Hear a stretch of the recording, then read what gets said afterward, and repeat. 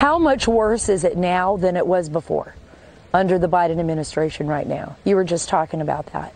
I've been here 4 years, and the Biden administration, when it started January, you could nearly put it on the book. January last year, it was like a floodgate.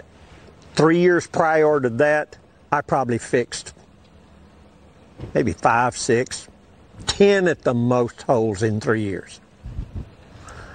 Right now, from the day that the Biden administration took over, I have fixed 172 holes in my fence.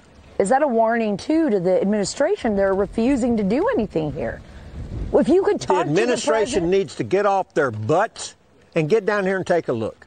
The ones that want to vote for this better life, come down here and and spend a month with us. I challenge them. Come down here and see what we're going through. If they do repeal Title 42, if they take it away, it's going to get bad.